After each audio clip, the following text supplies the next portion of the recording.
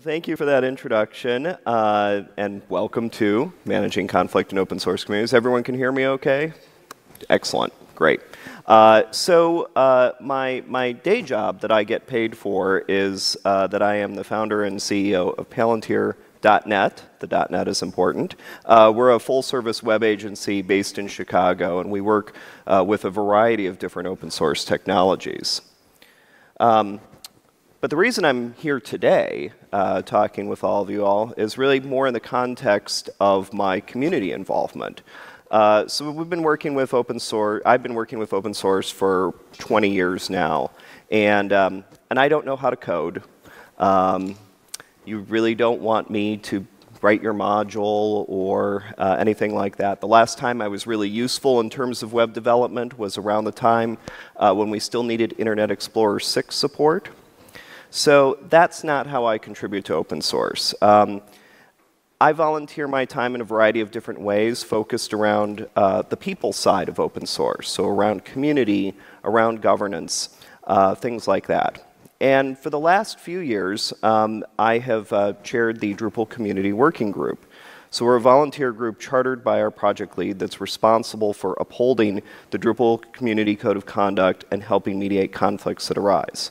So Drupal, if you're not familiar with it, is one of the world's largest open source projects. We have over 100,000 active contributors. It's an absolutely enormous community. Drupal is used by millions of sites all around the world, and the project has been around for about over 15 years now. And over that time, we've gone from being this kind of small hobbyist community to this really large project that's used by, enterprises at every level, as well as by people for their personal blogs. So it's a really amazing community to be a part of. And along with that growth, right, we've had some growing pains, right? So Drupal has grown progressively more complex with every major release. The time between releases has increased. And more is being asked of the developer community by customers and end users, right? So as a result, we've seen this kind of increased stress, this increased pressure, which results in frustration and conflict, right? It's something that occurs in every open source project, but it's really when you kind of get to that growing pains place, right? Where you're no longer kind of a bunch of people who all know each other and coming together to build a project, where you're this enormous project with people all over around the world that you start to really see some of these issues. So this is from a 2016 survey that we took of Drupal contributors, asking them about their experiences during the Drupal 8 development cycle. Drupal 8 came out at the end of 2015. So over 60% of respondents had experienced or observed conflict. And this is actually fairly consistent with the results that we see from other open source projects. So last year, the folks at GitHub conducted a survey across hundreds of different open source projects, which found that 18% of respondents have personally experienced a negative interaction with another user in open source, but half have witnessed one between other people. So this is a problem that we're all dealing with.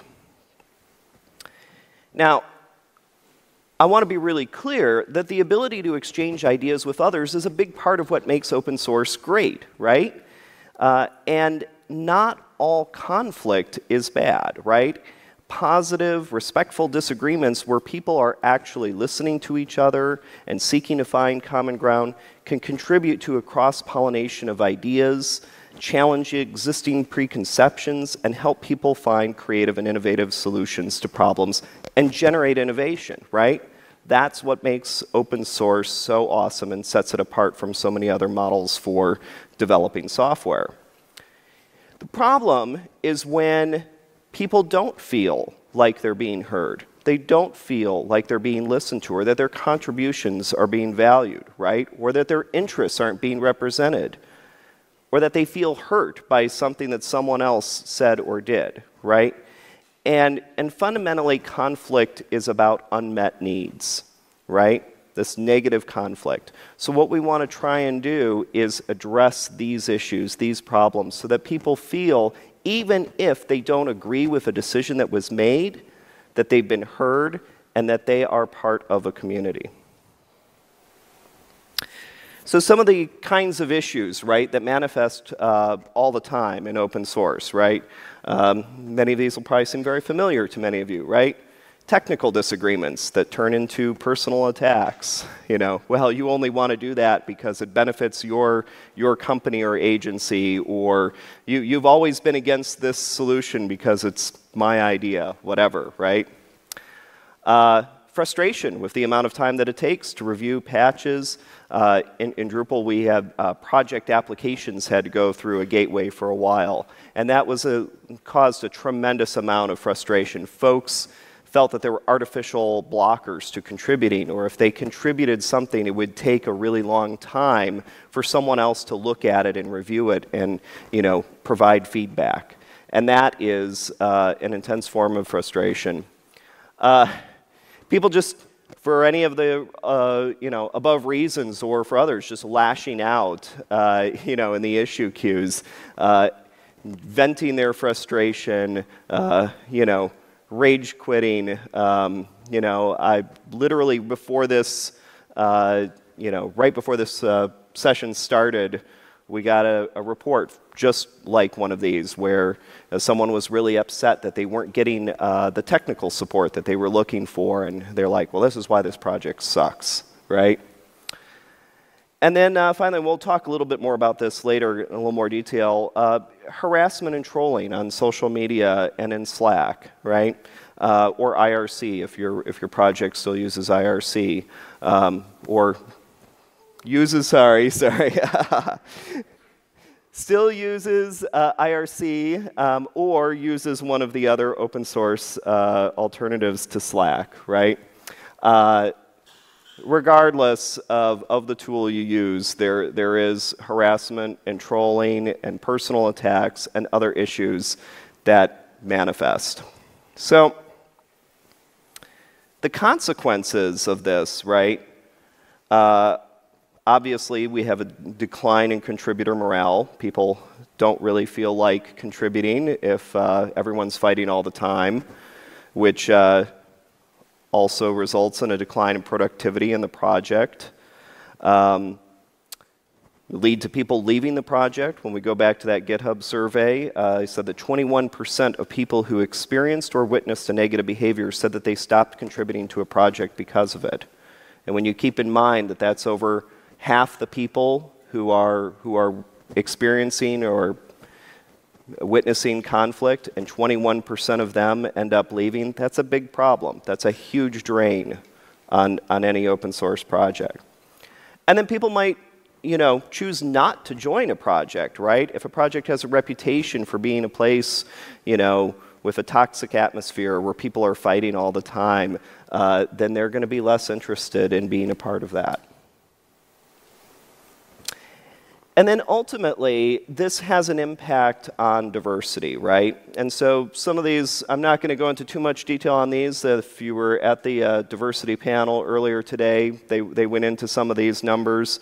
You know, but essentially, according to GitHub, only 3% of open source code contributions are made by women. In Drupal, we measure about 6% of the recorded contributions are by women. And even at our in-person events, like DrupalCon, we're lucky if we can get 20% women in attendance, right? So there are, I think this is really hard to measure unless you're just measuring code. But I think one of the key points I want to make is that there's lots of different ways to contribute to open source that are not just about code. There is literally, I did a ton of research on this. I've talked with a few folks. There is no good data on representation in open source by people of color. There, I think, may have been some studies that were done about 15 years ago, but we really don't know because, you know, we can kind of guess when we look around rooms and we, you know, talk with people and we see who shows up at conferences that people of color are very often underrepresented. 16% of the people in GitHub's open source survey identified themselves as racial or ethnic minorities in the country that they live in. If we apply that to the United States, where I'm from, that about 35 to 40% of the population identifies as a minority. So that tells me that we have a disproportionate underrepresentation there. But this is one of those places where more research is definitely required. What we do know is that women are far more likely than men to encounter language or content that makes them feel unwelcome, as well as stereotyping and unsolicited sexual advances, right?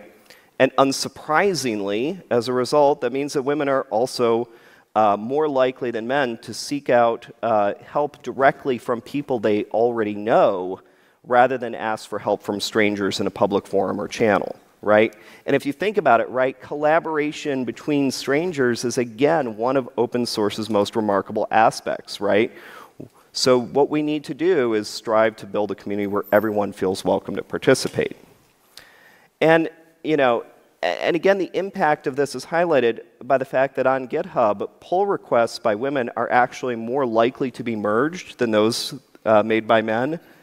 But that's only true if their gender can't be identified from their profile. This was a study that someone did. And open source work is an incredibly important way for people to build their professional reputation, right? Half of contributors say that their open source work was somewhat or very important in getting their current role. So improving contributor representation can help create a more representative tech sector overall, even beyond just open source. So, this is the big point, right? Reducing negative conflict helps make open source more welcoming, more inclusive, and more innovative. So how do we go about doing that, right? So a lot of open source projects have codes of conduct, right? In its very simplest form, a code of conduct is a policy that's used by an organization to establish standards for behavior and appropriate conduct when interacting with others in a defined space, right? Whether that be a conference, a workplace, project, event venue. This conference has a code of conduct. Most of the projects that you work on have a code of conduct. Most of the events you go to associated with other projects have a code of conduct. So, in the context of a virtual community, right, as opposed to a physical space, codes of conduct are designed to help create inclusive places where people can feel safe and welcome to contribute.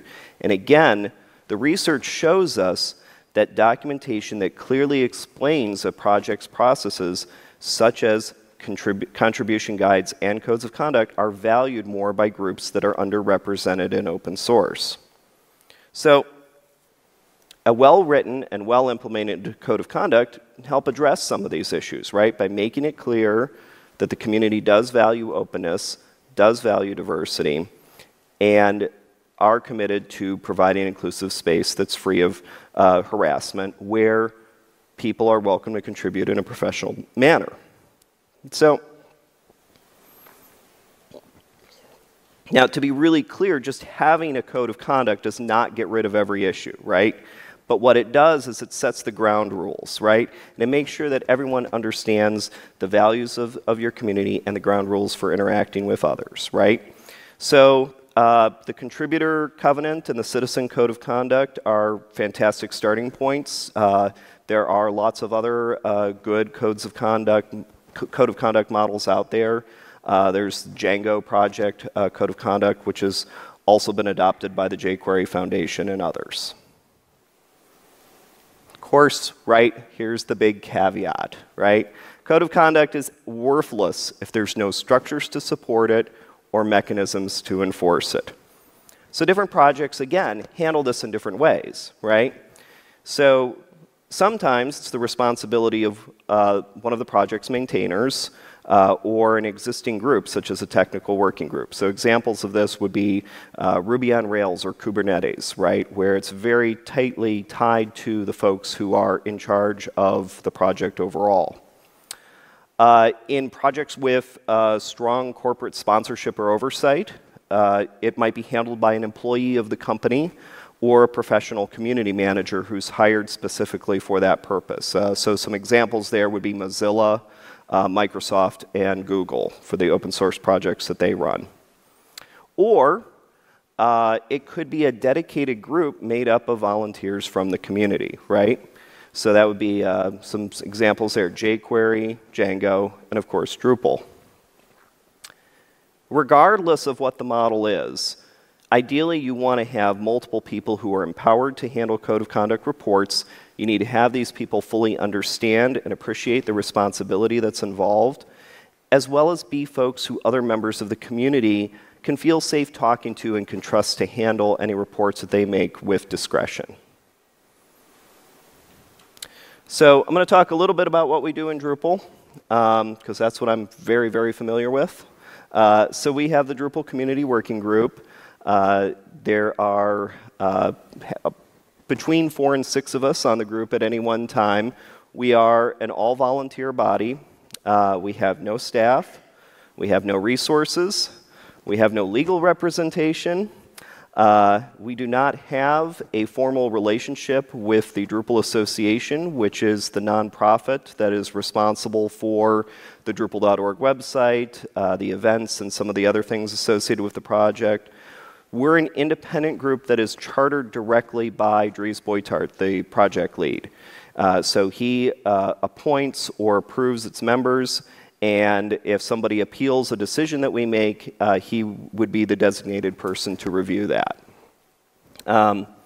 So we have a couple of primary chartered responsibilities. We're chartered to uphold the community code of conduct, help resolve conflicts between community members, and maintain documentation and processes related to community health. There's some certain tension, actually, between these primary chartered responsibilities, because upholding the code of conduct kind of puts us in an enforcer role, whereas helping resolve conflicts between community members puts us in more of a mediator role. And so this is something that's been a little bit of a challenge in terms of how we work with community members, understanding the context in which we are talking with them about an issue, right? Because sometimes it will be a, hey, you did this thing and it was really not cool and we need to talk about it.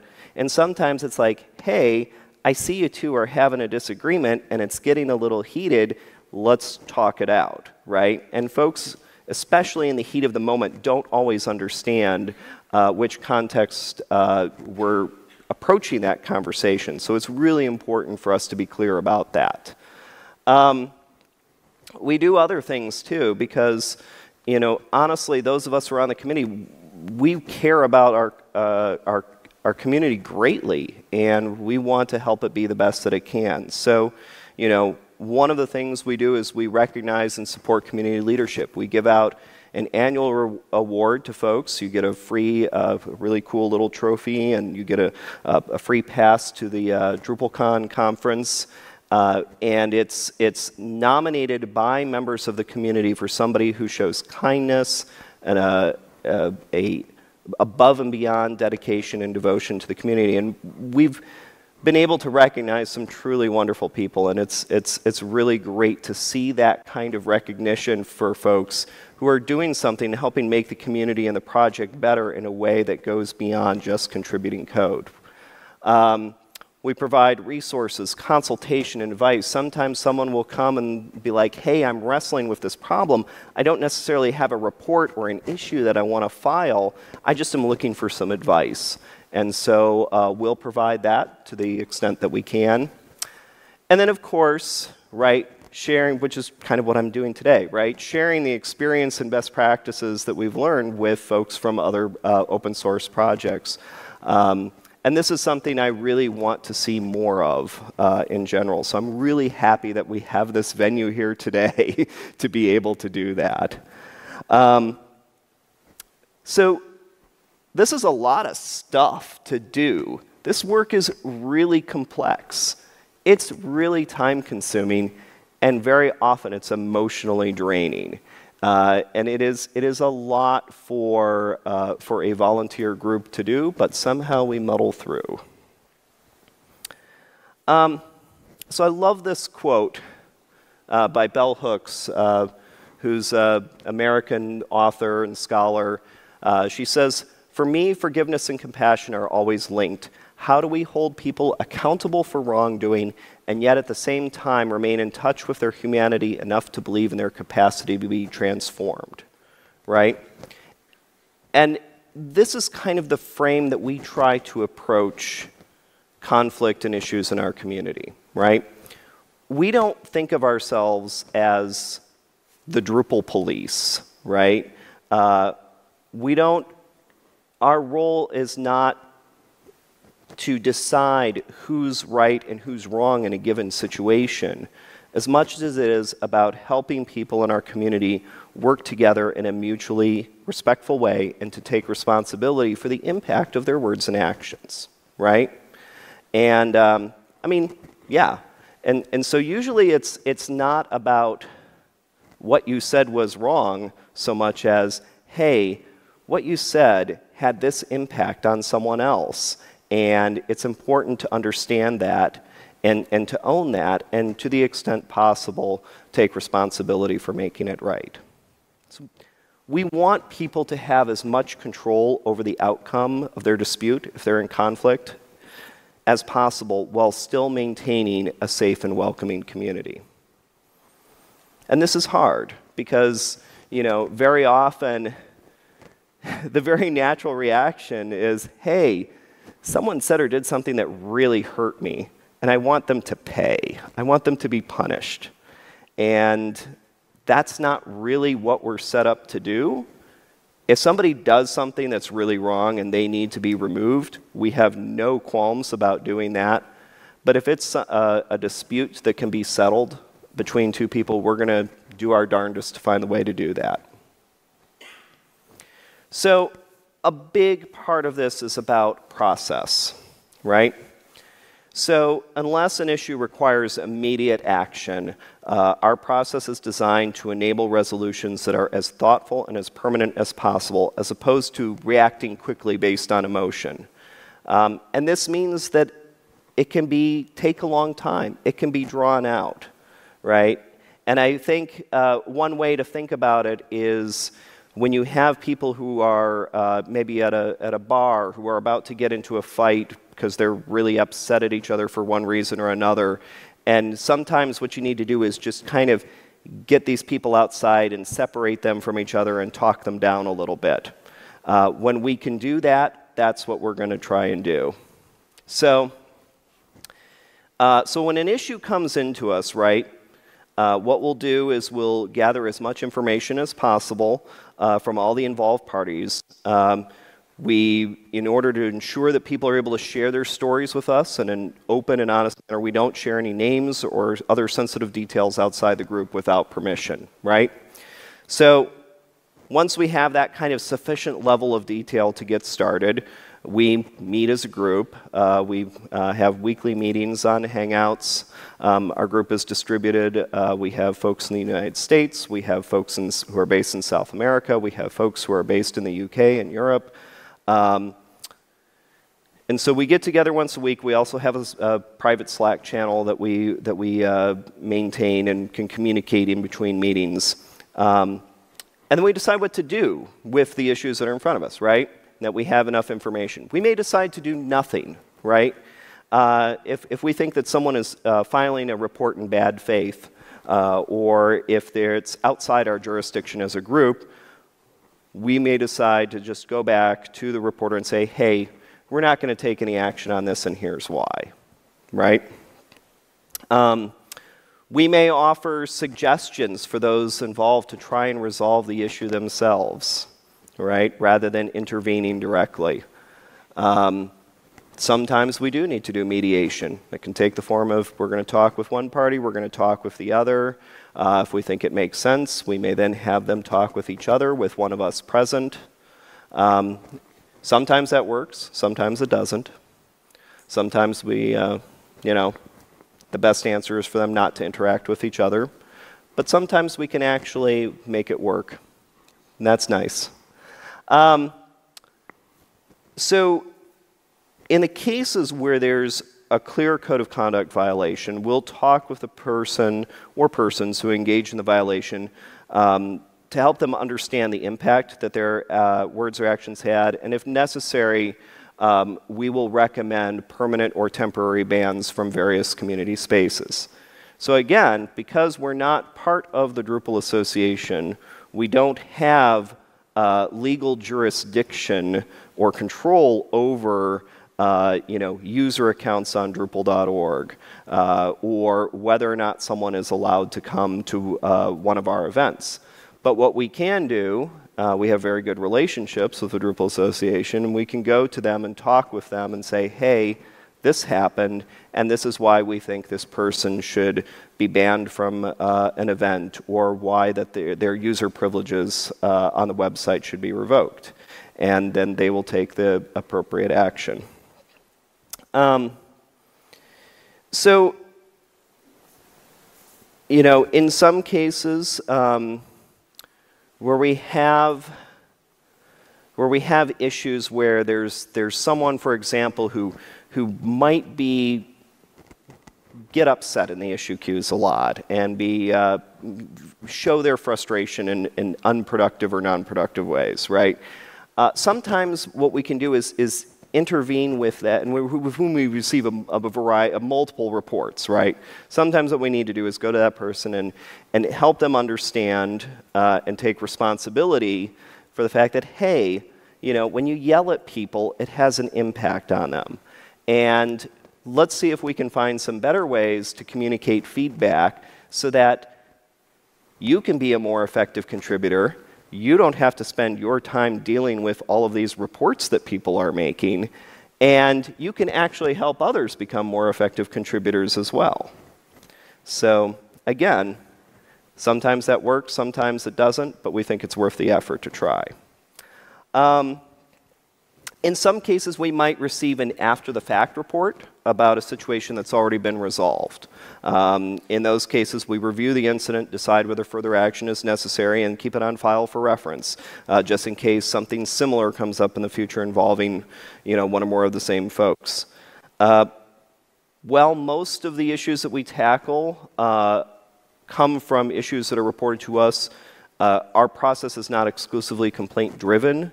We're all active and engaged members of our community, and if we see something that we think needs to address, we'll put it on the agenda and talk about it as a group. So, over the last few years, we've learned a few lessons. We've learned a lot of lessons. Here's a few of them. One is that when we're in the conflict resolution or mediation process, it's really important to manage expectations and make sure that all involved parties agree to accept the outcome of the proposal. We can't always assume good faith, and if folks agree to go through this process of mediation, they can't just get to the end of the process and decide, well, I don't like that advice, I'm going to ignore it. At that point, then we need to take additional action. Escalation and appeals need to be well-defined and well-documented. Particularly when you're dealing with a conflict, chances are that one or both parties is not going to like the outcome of that. And if they do decide to appeal, it needs to be clearly understood what their options are.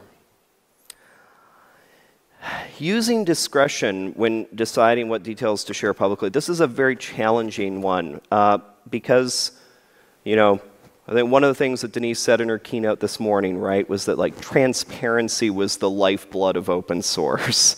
And sometimes we can't be, in this work, sometimes we can't be transparent because doing so would harm others or would undermine trust, making it less likely for people to tell us when things are happening.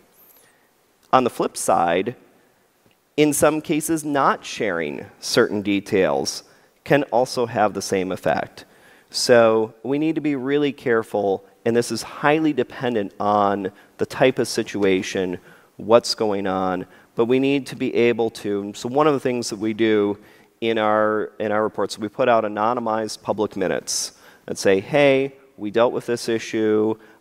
This is roughly what it involved. And we try to word that in a way that unless you were one of the folks who witnessed or was directly involved, you're not going to necessarily know who it was about.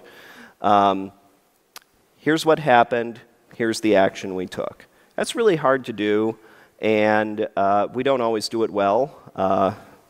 One of my other colleagues on the CWG was at an event last week and, was talking this through with some folks at a session there and got some really good feedback. So I think we know how to make our minutes clearer.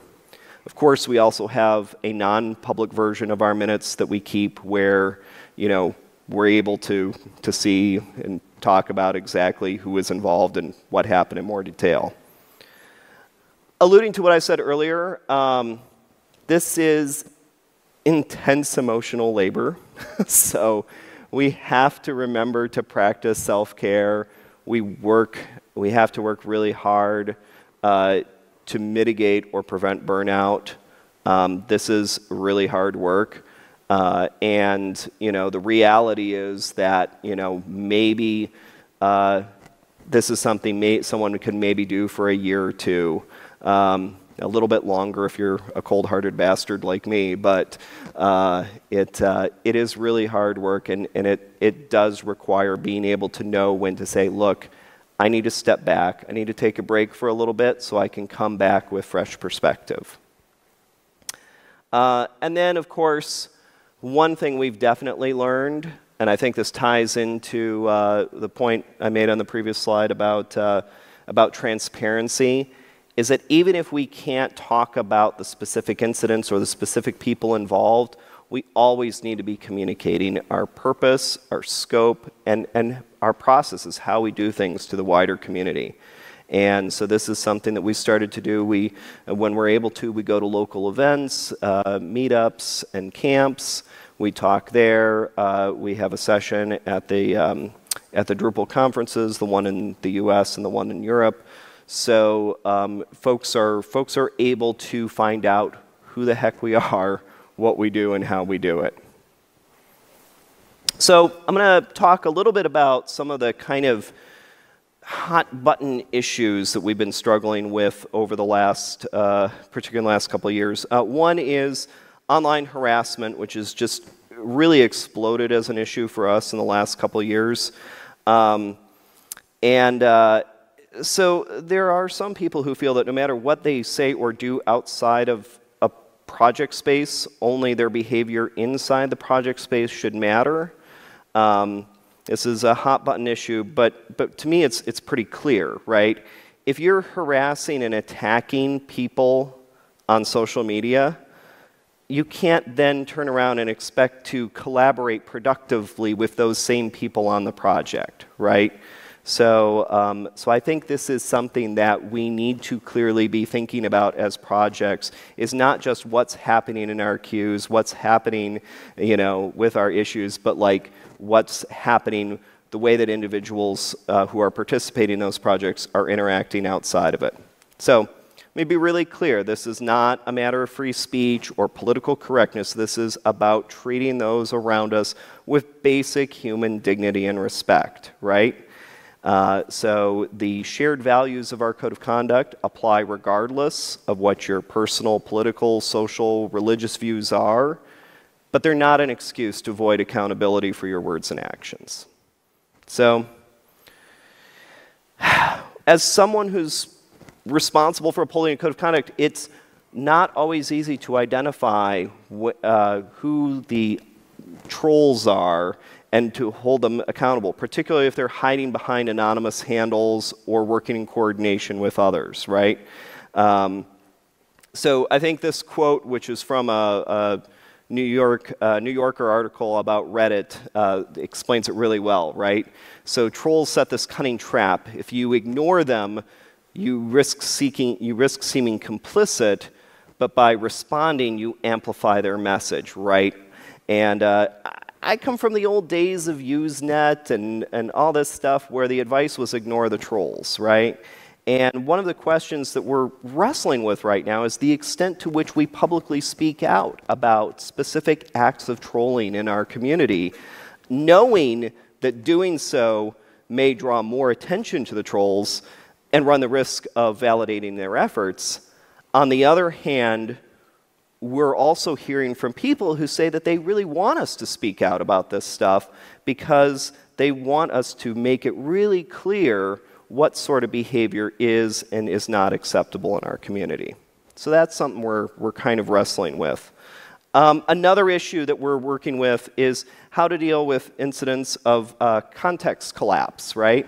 So this is when people start sharing a story on social media without all the relevant details or context and demanding that immediate action be taken because it seems like something that's like really bad.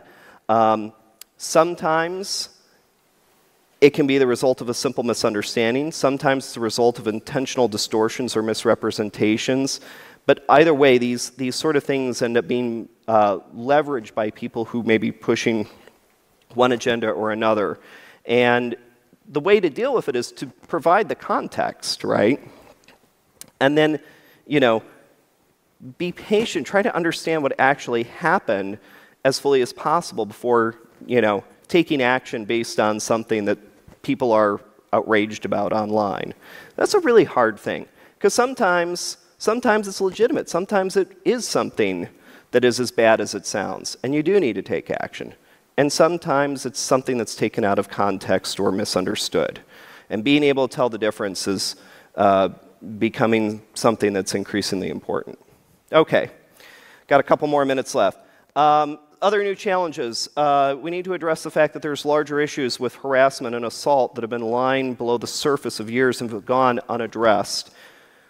What we know is that people often don't feel safe discussing their concerns openly because of the fear of a backlash that will result. So we need to get people to feel safe talking about these issues.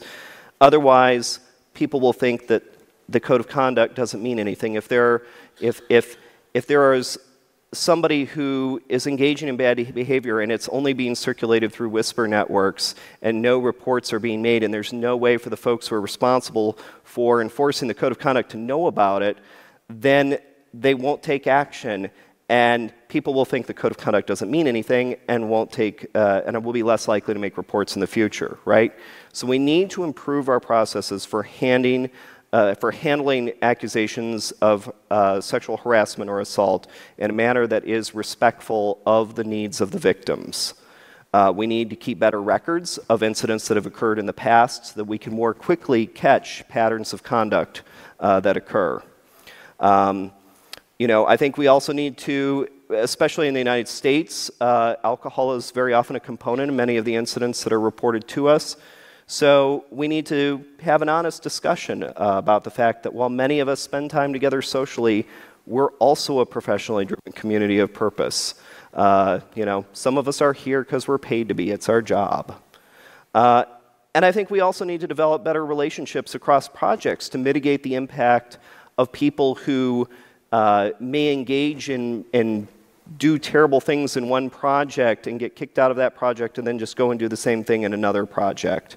I would love to see some sort of United Nations of open source that could address these kinds of cross-project issues.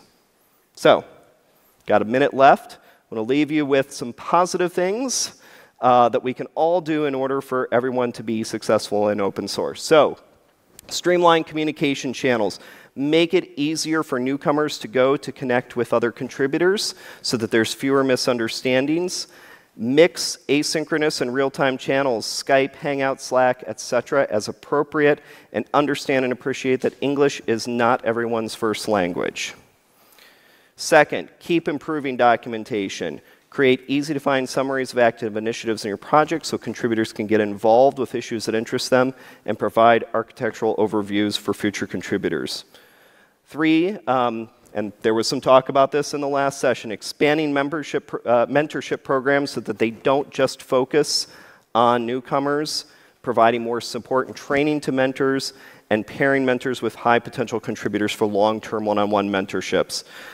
Provide non-code mentoring opportunities such as event organizing, promote mentorship success stories in your community. Make it clear that this is something that's incredibly valuable. Also, creating a network of leaders within your community and within open source in general who have different backgrounds, experiences, and perspectives, and focus on developing skills like creative problem solving, conflict resolution, effective advocacy, and visioning. The more that we're able to broaden understanding of the project's community, its assets, and its challenges, the better we'll be able to build leadership within the community, and so that when we do experience challenges, there will be people there who have the tools to be able to mitigate them. So, let's get started, and thank you very much.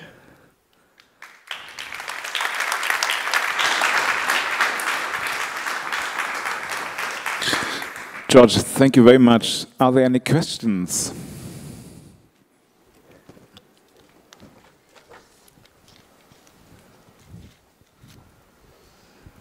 I would like to know how the community reacted when you introduced this working group, because I assume it didn't just exist, but at some point it was pitched, and I don't know how that worked, but yeah. Yeah. So the question was about how the community reacted when the working group was proposed, right? Is that correct? Yeah. So that occurred in Drupal about 6 years ago, and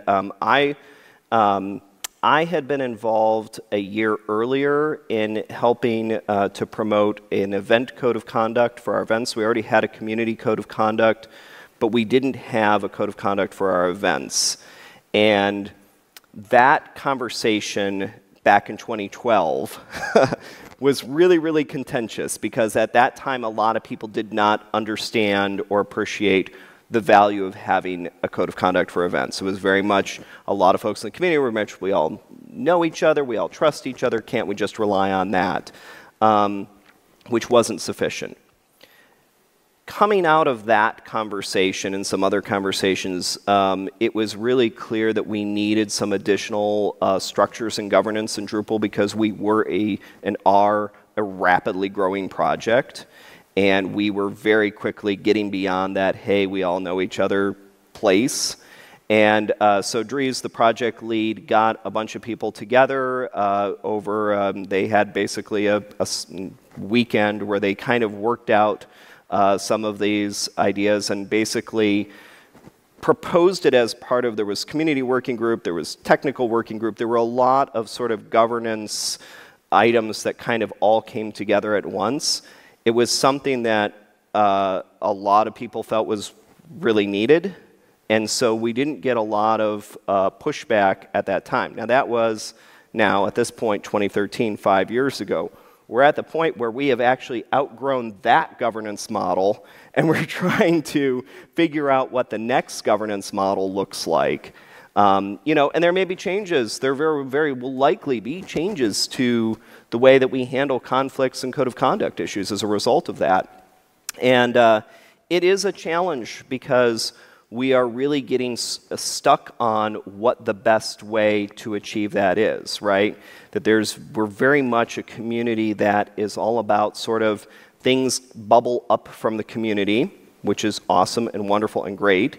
But there's also a desire to have some kind of top-down, governance as well. And folks agree that that is necessary, but what that exact balance is a matter that is highly contentious. So I think I answered more than your question there. Okay, thank you very much, George. We are run out of time, but you're around here. So the next talk will be like in 6-7 minutes. Thank you, everyone.